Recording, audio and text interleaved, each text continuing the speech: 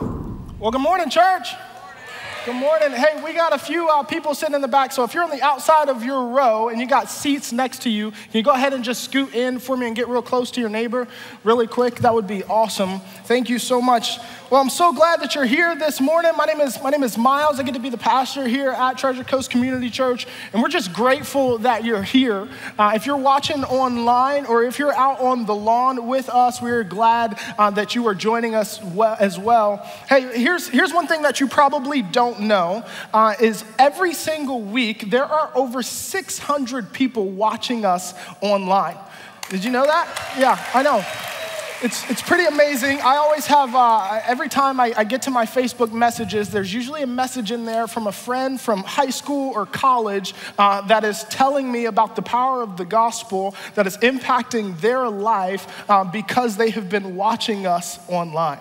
And that's a credit to your giving. That's a credit to a lot of people serving, all the cameras and things of that sort that you see around this place. It's always a joy to me to watch that happen, especially as I see students doing it because it just puts on display that people here have a heart to serve, that there is a multi-generational aspect to this church. As I look out in the crowd, I see salt and pepper and students and all the likes. And so that is a super great encouragement to me as we think about the family of God in this place. And so, yeah, you can clap. You can clap for that.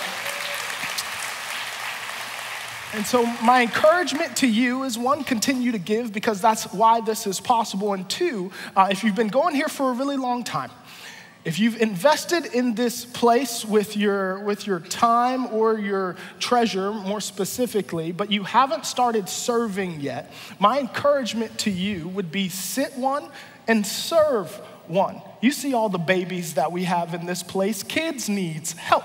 And so I encourage you to serve, whether that's working on a door or that's being an usher in here to get people seated, or that's over there serving in kids. That's our encouragement. We're not just asking you to serve because we need help. We're also asking you to serve because, more importantly, we think it's a part of your spiritual formation that you would give up your time to serve within the body of Christ. And so we would encourage you to do that. Amen?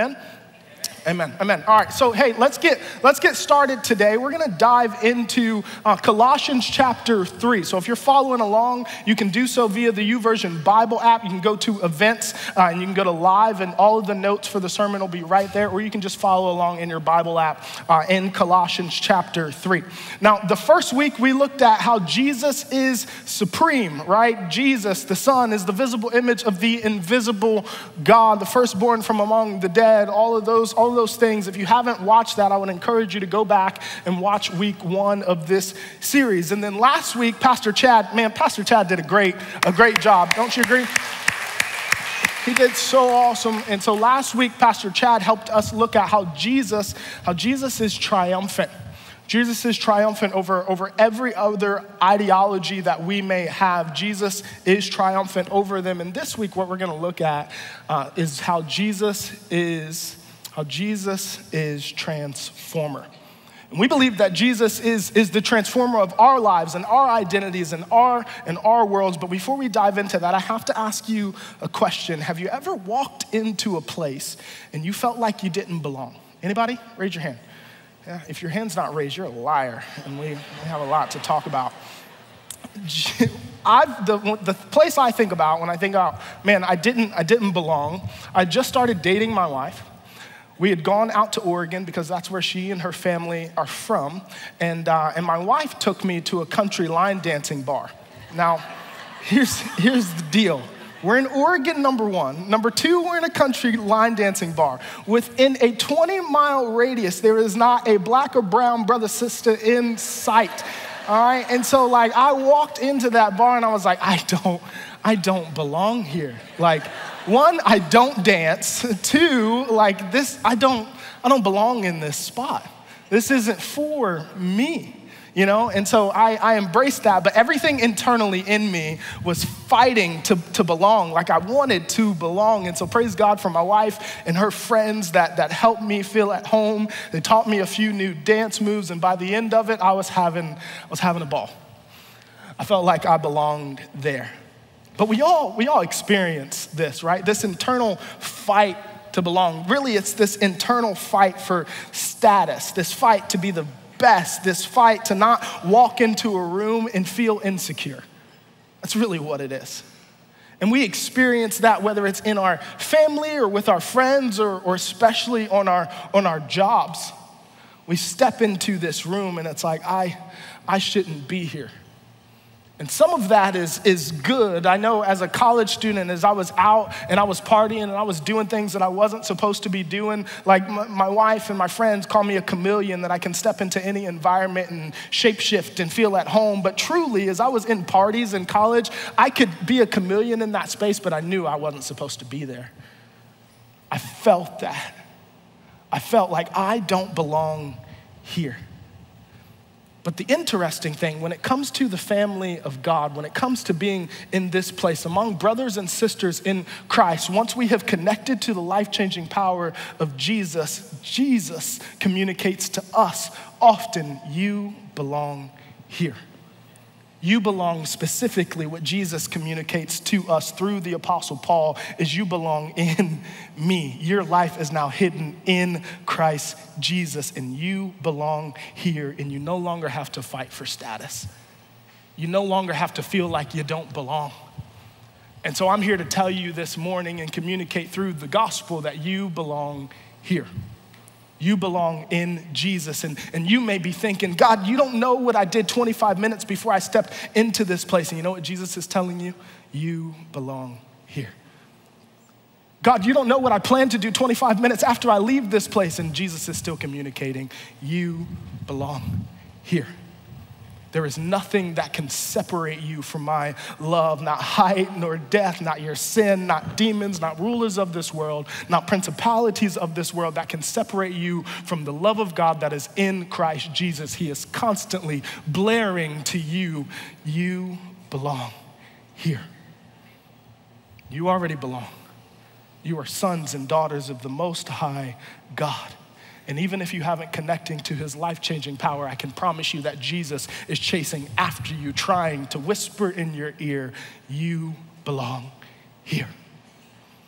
Colossians 3, Paul writes this chapter, starting in verse 1, to put this internal fight, this internal insecurity, this thought process that we don't belong on display. He says, since then, you have been raised with Christ. He gives us our status first. Since then, you have been raised with Christ. Set your hearts on things above, where Christ is, seated at the right hand of God. And then he brings emphasis. Set your minds on things above, not on earthly things.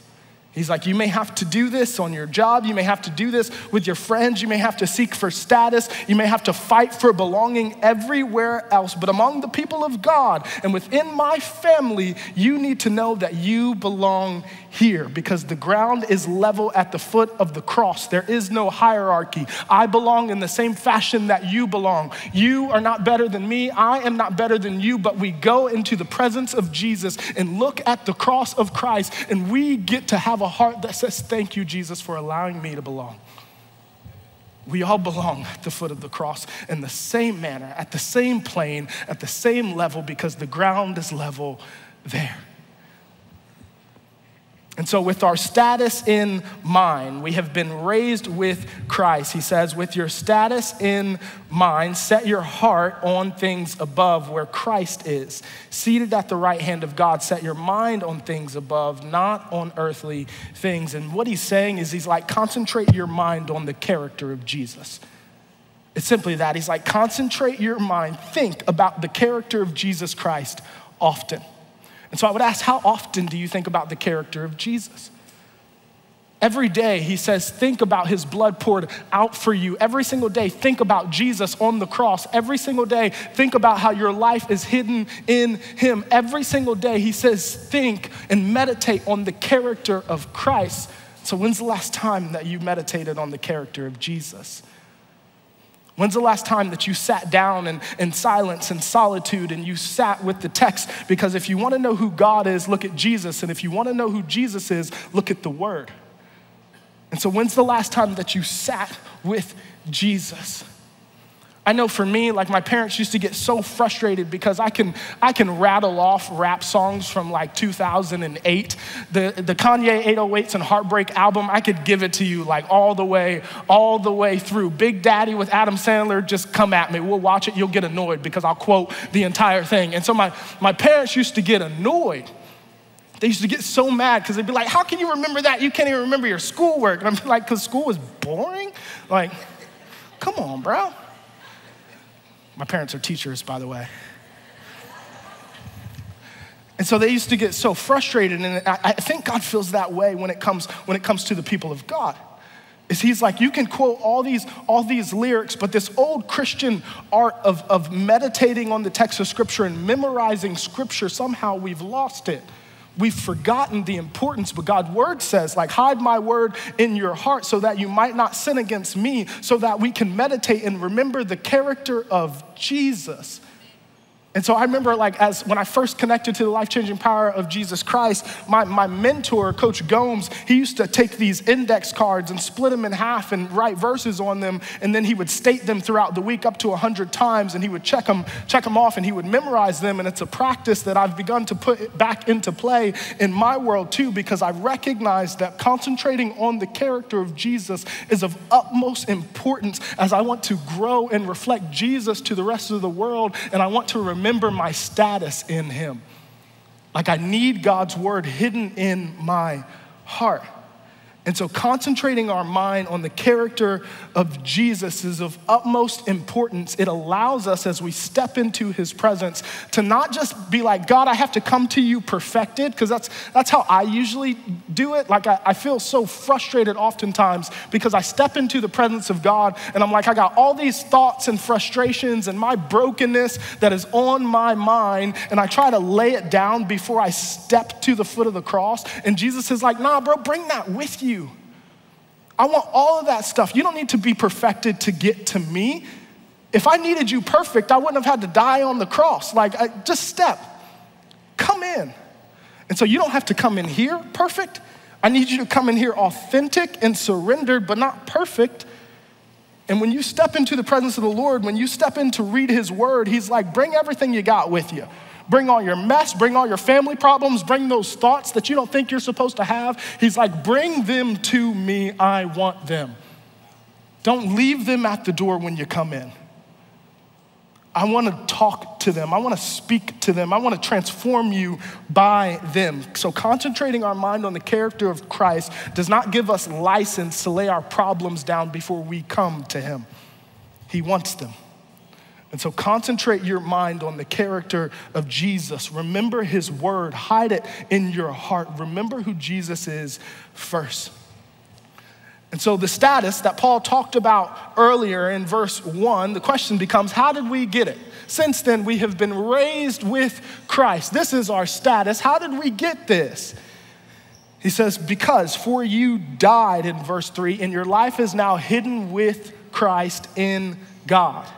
And so when Christ, who is your life, appears, then you will also appear with him in glory. There's a profound mystery here that we need to understand.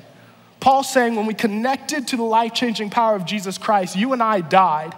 And you're like, nah, bro, I'm very much alive. What are you talking about?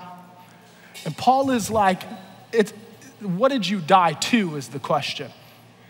We died to our flesh. We died to our own way. We died with Christ Jesus. That's why when we baptize people, we say buried with Christ and raised to new life. So what does it mean that we died? It means that we have decided when we connected to the life-changing power of Jesus to lay down every single preference, every single ideology, and every single right that we believe we have.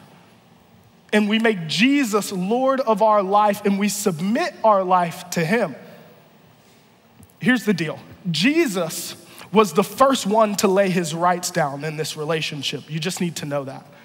God, in perfect righteousness, left his throne, came to earth wrapped in flesh to save you and I. He laid down every right that he had so that he could go to the cross, so that his perfect righteousness would be transferred to us. And then he took on our sin and he nailed our sin to the cross with him. And that is where it remains forever. And so Jesus laid his rights down first. And now he asks us to when we step into a relationship with him. And so before we made Jesus Lord of our life, in our flesh, we were dying. The terminal disease of sin had condemned you and I to death. But when we connected to Jesus, what Jesus did for us on the cross, well, it became enough to free us from this terminal sin-sick disease. And he took on the sin sickness that was killing us. He nailed it to the cross. And when Jesus resurrected, our new lives were resurrected with him. And we were reborn, and now we are alive in him. And so Chad talked about this last week, but this picture of in him, it escapes my understanding often, and I would beg to say it probably escapes yours. So the question is, how do we live this in him thing out? What does my life is hidden in Jesus mean? How does this change how I live on a day-to-day basis? How does this even impact me? I don't even fully understand it, but they continue to talk about my life being hidden in Jesus. What does this mean? I'll try and paint the picture as best I can for us. You know when you walk into a room and your friend is like deeply attuned to you? Like they're actually genuinely listening and paying attention? I know it doesn't happen often, but like, you know when that happens? And you're like, you get me. You feel that. You understand me. You're listening to me. You're asking questions. Whoa. I just need you to go to that feeling. You know when that happens. And then that same friend, a couple times a week, that person will text you and they'll check in on you. What begins to happen is your brain and your body will begin to sense that you are in that person's head. And you don't even have to try to make this happen. Your mind will do this automatically. You know that you are on their mind, and now they are deeply on yours. And so this notion that we have died and are in Christ means that the old version of us is being put to death and our new lives are hidden in Jesus. And so who is Jesus? Jesus is the body, the church, you and I. And so I am hidden in you and you are hidden in me. I am in your head. I know that sounds a little creepy, just go with me. I am in your head and you are in mine. And so here's the sense that this should give us. Here is the notion here. The notion is that you and I don't go anywhere in which Jesus isn't thinking about us. We don't go anywhere where Jesus doesn't have us on his mind. I don't know if you understand the depth and the importance of that, but no matter where you go, Jesus is right there with you. Jesus is thinking about you. Jesus is pursuing you. Even if you step into places where you know you don't belong, Jesus is thinking about you. And not this wrathful God that you are thinking about that is telling you don't do it and ready to hit you, but a God that loves you so much that is pursuing you. This parent that loves you so much that even when you make bad decisions, you are on his mind and his heart is pleading for you. This Jesus has you on his mind. The God of the universe is thinking about you. And I don't know if you understand the full weight of that, but you need to understand that the creator of the universe knows you by name and is thinking about you. We don't go anywhere in which Jesus isn't thinking about us. And so we practically remember this truth by concentrating our mind on Christ Jesus. And doing that often. And so Paul says, with this in mind, with the understanding that the life that we live in the body is temporary and that our life is hidden in Jesus, he starts to get practical. He starts to get real practical here. And then he's like, with all of this in mind, put to death therefore. What is the therefore? Therefore. It's therefore because our status is now hidden in Jesus. And so he's like, put to death whatever belongs to your earthly nature. Sexual immorality, impurity, lust, evil desires, and greed, which is idolatry. And so these list of practices are like cancer to the limbs. They must be cut off or they will infect the entire body. Hear me. These lists of practices are like cancer to the limbs. They must be cut off or they will infect the entire body. And so let's go through the list. I'll explain them briefly. Sexual immorality is any sexual activity outside of marriage. Impurity is the contamination of character affected by immoral behavior. Hear me. We used to tell student athletes all the time when I coached at the high school, I used to tell them, hey, don't cheat in school. Don't cheat in school. They'd be like, come on, coach, like I don't have time to study, and don't cheat in school. Why? Because I know that if you cheat in school, if you cheat on that test, if you cheat in that class, if you cheat on your homework, the more likely the possibility that you will cheat on me, that you will cheat on your teammates when it comes to this game.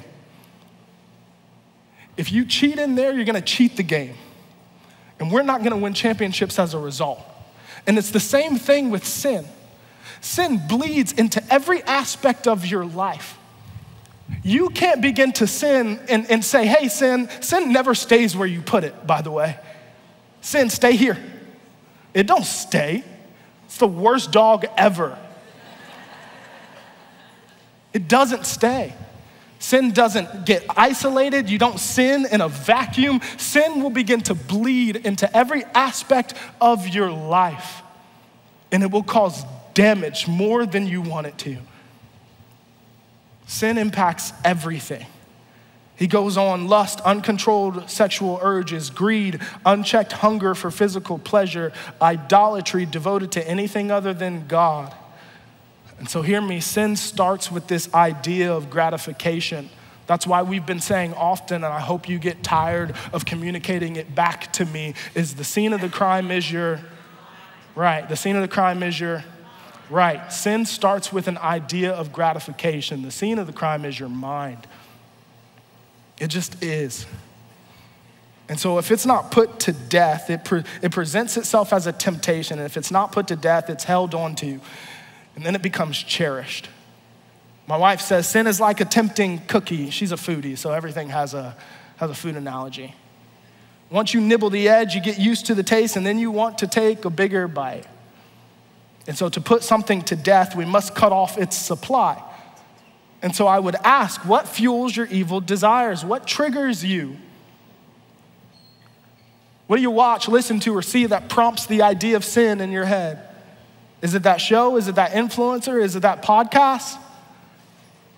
Is it going to the gym at 5 p.m.? What is it? What prompts evil desires in your heart and in your mind? What is it? See, we have a responsibility to investigate the lifelines of whatever sins are defeating us personally and then cut them off without pity. I remember when I first connected to the life-changing power of Jesus Christ, like there were friends that I had in my phone that I would get substances from that I had to delete their number. There were girls that I used to hang out with that I had to delete their number. I had to cut off the lifelines of sin in my world. And so what are the lifelines that you have that you need to cut off? We're to love Jesus so much that we hate our evil desires. We're supposed to love Jesus and hate our sin.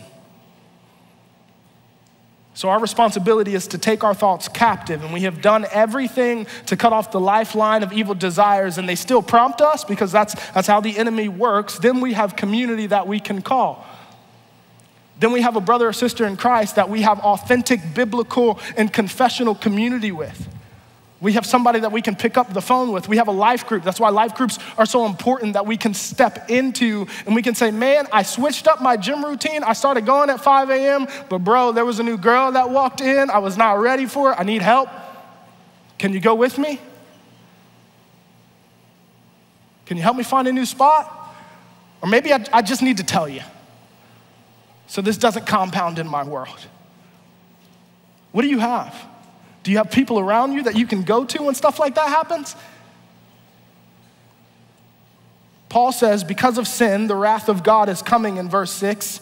And he says it's easy for us to drift into a sin that we cannot name or identify. So he continues this list of vices.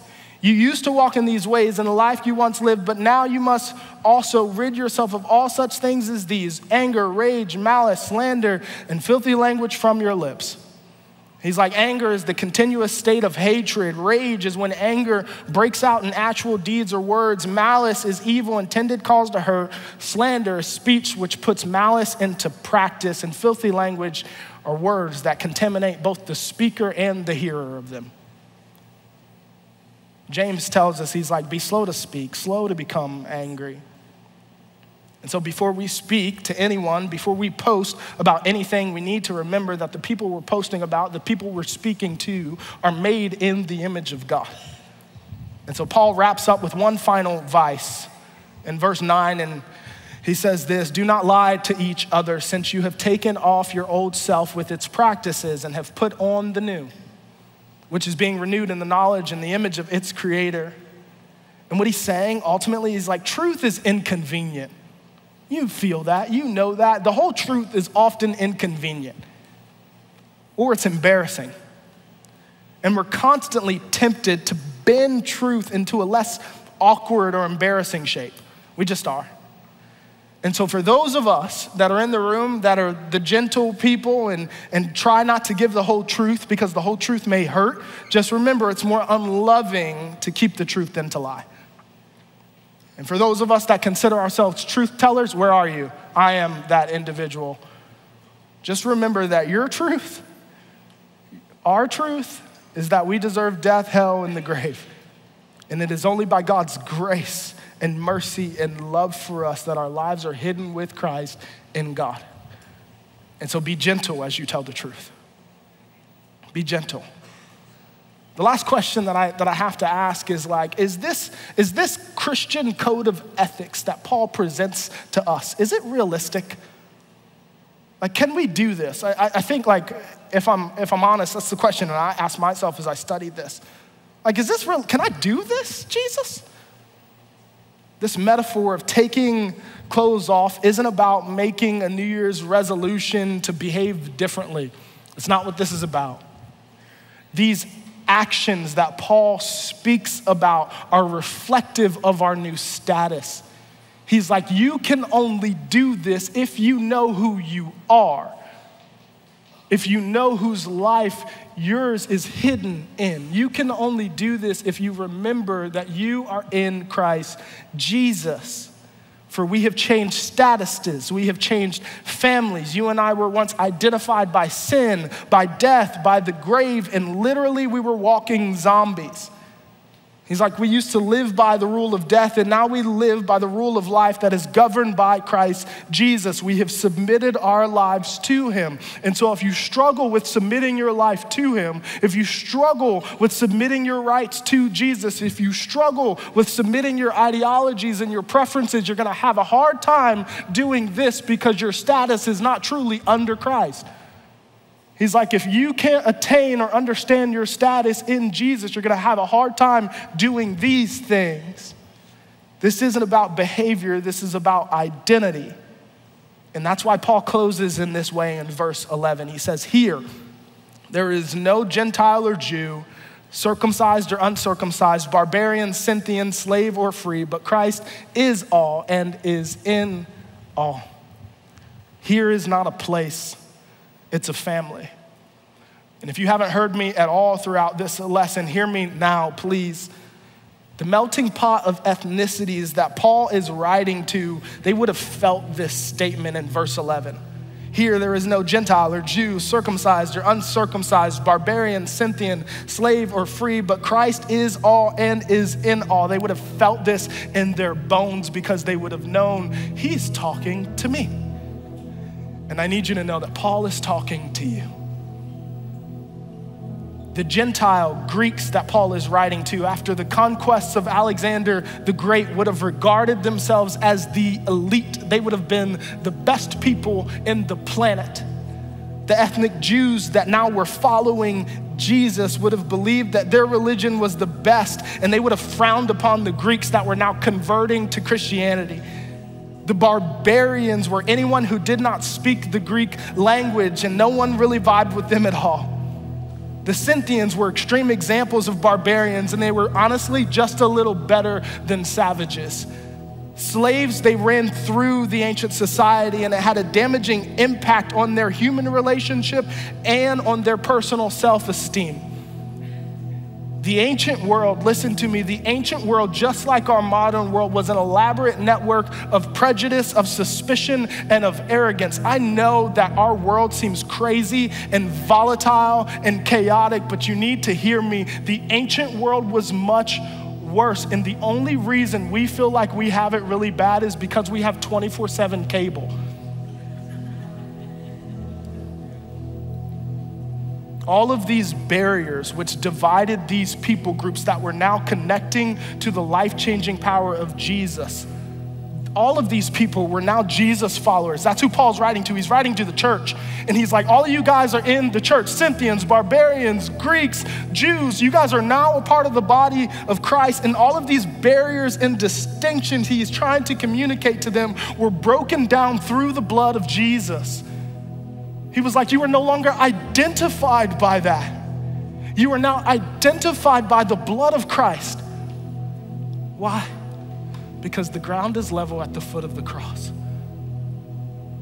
Your status as a follower of Jesus takes preeminence. You are a follower of Jesus first before you are anything else. Before I'm a black man, I'm a follower of Jesus. Before you're a Republican or Democrat, you're a follower of Jesus.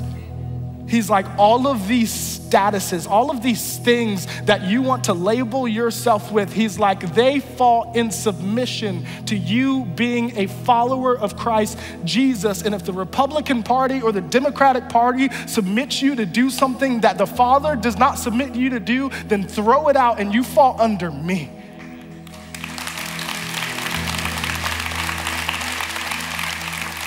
He's like, if you don't get that, then you can't live this out yet. Understand your status first. Since then, you have been raised with Christ. Set your hearts on things above. Set your minds on things above, not on earthly things. Why? For you died, and your life is now hidden with Christ in God. Would you pray with me? Father, in the name of Jesus, thank you. Thank you that you say that our lives are hidden in you. Thank you for telling us that we belong. God, let us never forget that. Let us never forget that our lives are hidden in Jesus, and help us meditate on the character of Jesus. Help us dive into authentic, biblical, confessional community. Help us submit our lives to you and to you alone. Jesus, we love you. We thank you for transforming our lives. In your name we pray, amen.